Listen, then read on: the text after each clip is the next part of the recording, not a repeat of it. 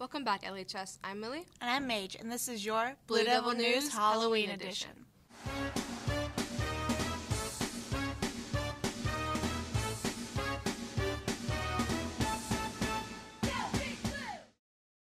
This week's ACT words are inevitable, meaning certain to happen or unavoidable, and incompetent, meaning not having or showing the necessary skills to do something. Today is the last day to buy poinsettias from LHS Choir. A 6.5-inch pot is $13 and an 8-inch pot is $25. The flowers will be delivered to LHS on November 30th.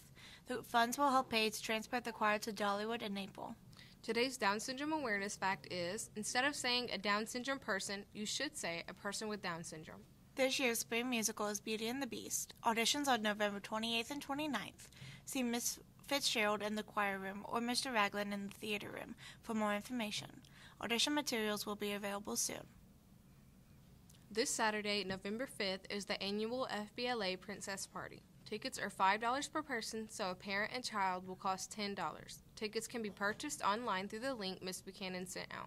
There is a pep rally scheduled for this Friday, November 4th, to prepare for our football team's first game of playoffs.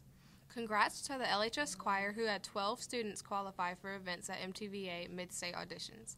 MTVA Mid-State takes place November 14th and 15th. Now let's check in with Lucas for the weather.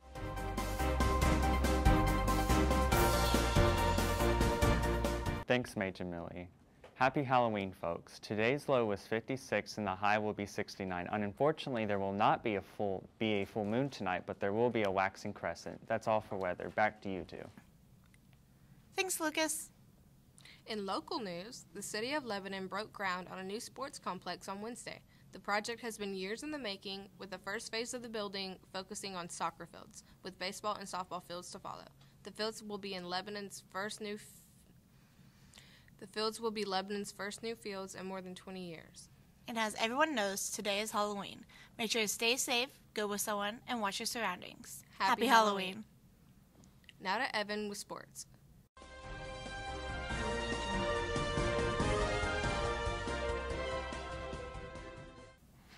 Thanks, y'all. Our football team beat Warren County 28-7 on senior night. This Friday, our boys host Riverdale for the first round of the playoffs. The Tennessee Titans beat the Houston Texans 17-10 yesterday. Derrick Henry had both touchdowns for the Titans with 219 rushing yards. The Tennessee Vols beat the Kentucky Wildcats 44-6. Hendon Hooker led the team with 3 passing touchdowns. The Vols are now ranked second in the AP poll. That's all I have for sports. Back to you. Thanks, Evan. That's all we have for you today, LHS. I'm Millie.